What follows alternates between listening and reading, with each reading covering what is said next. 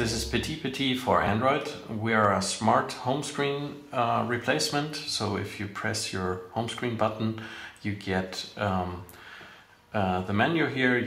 You can choose between the standard home screen and PTPT. This is PTPT. A standard home screen would show you your applications as we see it here, but we are focusing on your personal data. And we're constantly analyzing and categorizing it. So what you see is your people, your things, your places, and your times that you spent. And we have a little paradigm here, so you can scroll through your contacts. Let's say I have 700 contacts, right? And I now want to know who's working at XP. So what I can do is I can take this icon up here and I filter my contacts basically to those 6 that are working at that company. When you want to call somebody or do something, you get an action bar by just tapping him. You can write a message, call him, and so on. But you can also drag him out from that list and use him for the retrieval on the timeline, which is the rightmost screen, so that you see all of the different data that you have, like emails, but also short messages, call logs, tweets, and so forth, so that you immediately get not only your emails, but really the look at this guy ordered by time.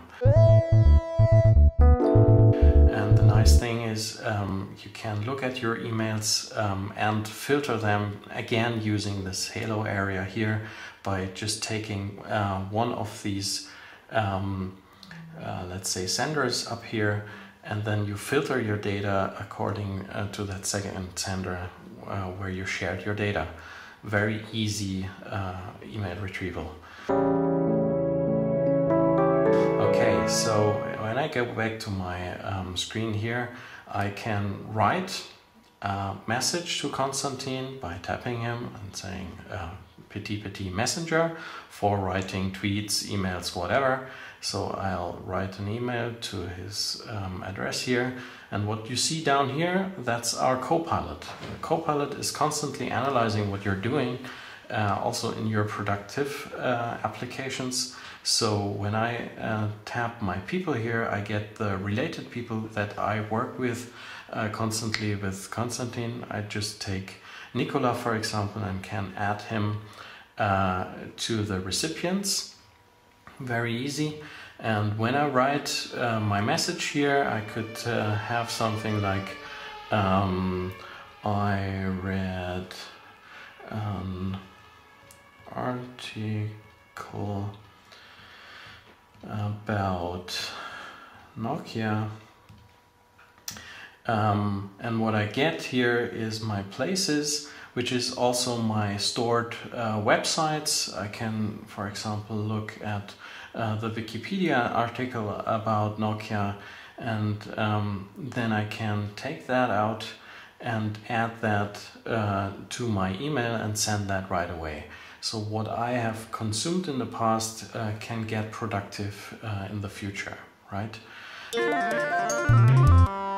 So that's a very easy way to be productive with PTPT. What I can now do is I can look at different, let's say, companies. So I'm filtering my contacts here to companies. I take out, let's say, Microsoft. So now I have these 2 companies here. I can multi-touch them, and this is Magneto. It's a retrieval mechanism that is showing you things that these 2 concepts have in common in the middle. On the left you see what's exclusive to Nokia, and on the right you see what's exclusive to Microsoft. And we are doing some linguistic voodoo here, and you see, okay, common enemy is Apple, for example. Migo is still alive after the merger, and Steve Allop came from Microsoft and now is working at Nokia. You see that they are concerned, or have been concerned, with Symbian. They have Nokia Siemens Networks. they had Ovi, is a Finnish company, and so on. So I can now touch Symbian, and then I get all of my related knowledge about Symbian here.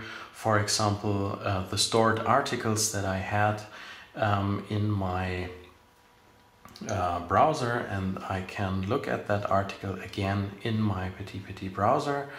And the nice thing is we have the Copilot here again, so that's a very easy way to look at what you know while you're consuming some of the data.